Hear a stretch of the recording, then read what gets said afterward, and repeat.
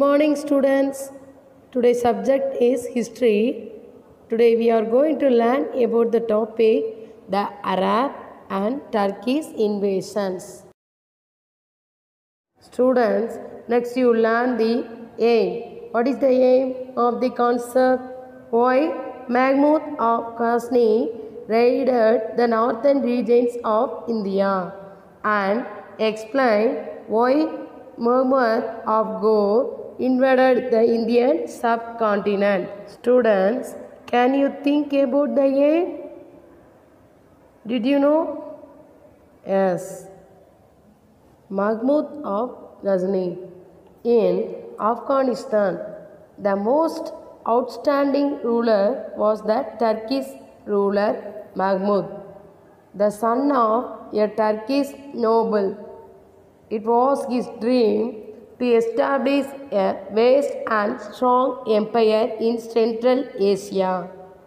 For this, he needed a strong army and thus needed resources to maintain this army. He began to raid Indian temples and palaces for their wealth. And then next, he did this up to 17 times from 1000 to 1025 AD, was then occupied by many powerful tribes such as the Khans, Turks and Mongols. Some of the descendants still live in tribes and clans on the borders of Afghanistan. Students, I am asking one question. Listen carefully. Okay. Which region was raided by Mahmud of Ghazni? Did you know, students? Yes.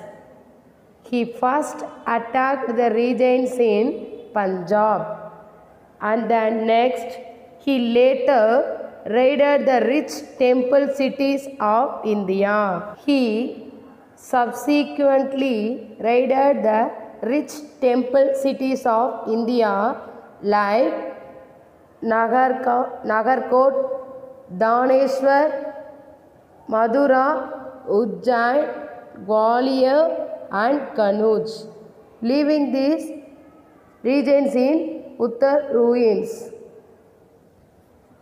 These also the regions of raided by Mahmud of Ghazni. Students, next you learn the Muhammad of Ghr. In 1173 AD, Muhammad of Ghr captured Ghazni. He dreamed of creating a large empire for himself in Central Asia. So, however, he was too weak a ruler to rule over this entire region. Thus, he turned his attention toward India as he knew India was land immense resources. In 1191 AD, he invaded India and captured the regions of Punjab and Multan. He made Punjab his base from where he planned his attack on Delhi and soon defeated the Chandala rulers as he tried to enter further eastward. He met stiff resistance from the Rajput rulers under the leadership of Prithviraj Chauhan. This led to a conflict known as the Battle of Tarain at a place near Delhi. Muhammad defeated and was forced to retreat. Prithviraj captured Badinda, which was occupied by Muhammad of Ghazni. However, in 1192 AD, he came back better organized and defeated Prithviraj Chauhan in the Second Battle of Tarain. Students, Next you learn the keywords. Today keywords are rights, consecutively and principality. Students, what is the meaning of raids? Raids is attack. And then second keywords are consecutively. What is the meaning?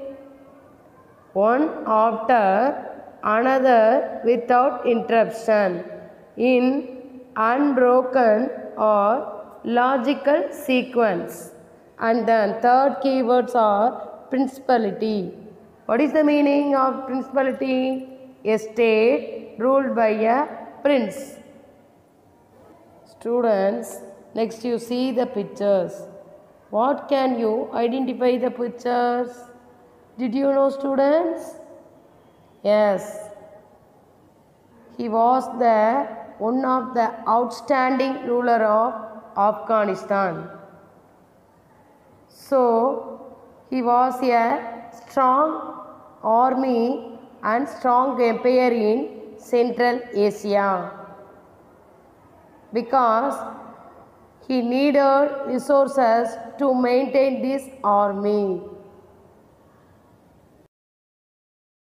Students, next you learn the action part. What makes a region attractive to invaders?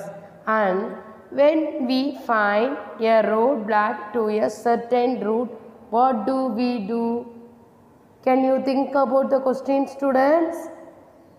Yes. Again, one time, read the question, student. Listen carefully. What makes a region attractive to invaders? Did you know? Yes. The resources available in a region and its wealth may attract invaders. And then next question, when we find a road blocked to a certain route, what do we do? Did you know? Yes.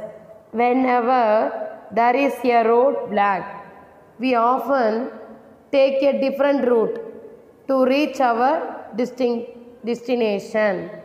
Similarly, if we face some obstacle to our goals, we may be forced to take a different route to achieve them. Students, next you see the picture. What can you identify the picture? Did you know? Yes. This picture is Muhammad of Ghr. Muhammad of Ghr captured Ghazni. He dreamt of creating a large empire for himself in Central Asia. However, he was too weak a ruler to rule over this entire region. Students, next you learn the analysis part. Who was Muhammad? Did you know, students? Muhammad was the ruler of a small principality called Ghazni in Afghanistan. And then next question, which regions in India did he invade? Did you know? Yes.